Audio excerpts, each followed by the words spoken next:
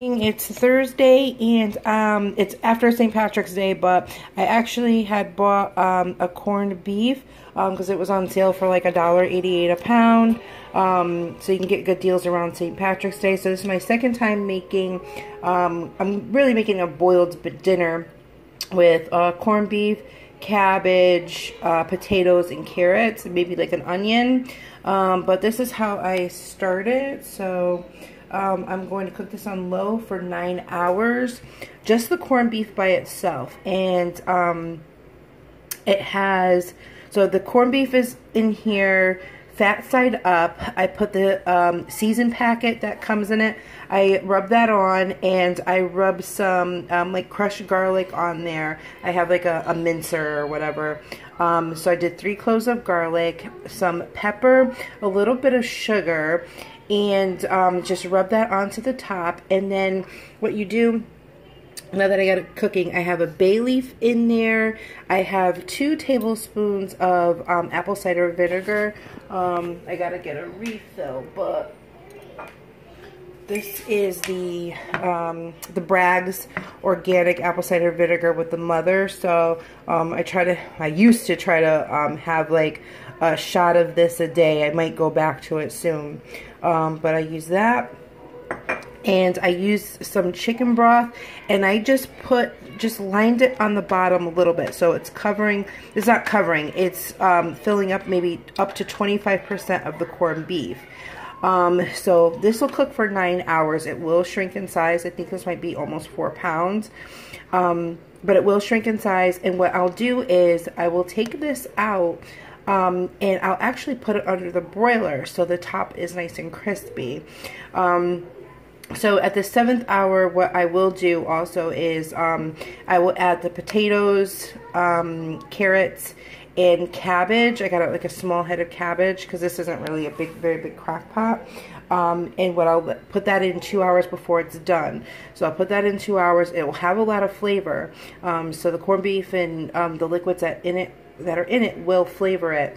Then I'll take those out, and then what I'll do is I'll put the corned beef under the broiler and kind of cook it as a platter. So I'll come back later when that's done. So this is my version of corned beef and cabbage or boiled dinner.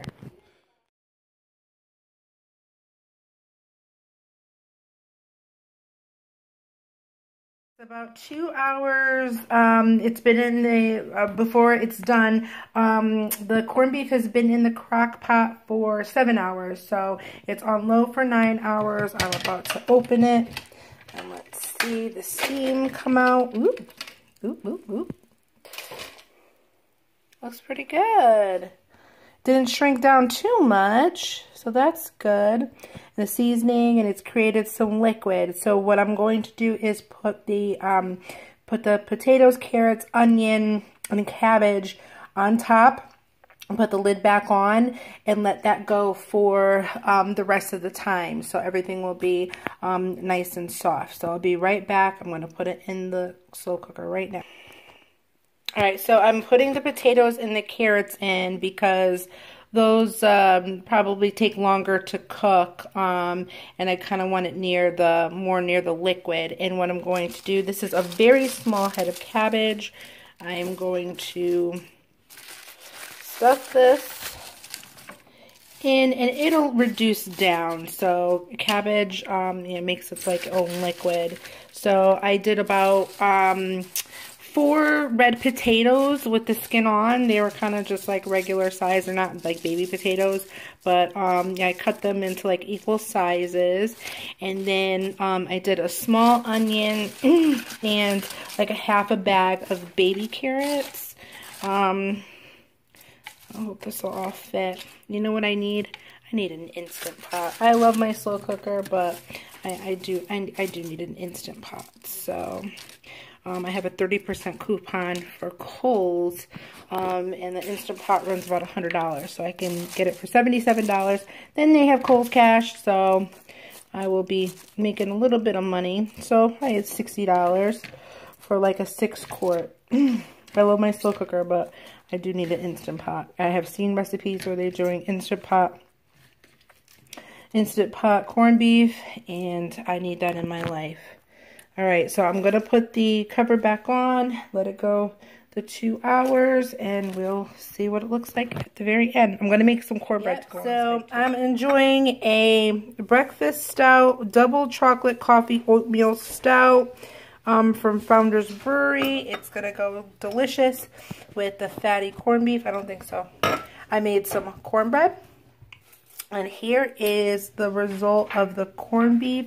The fat is crispy. I always have a hard time cutting it, so I'm going to try to cut it with the grain, on the grain.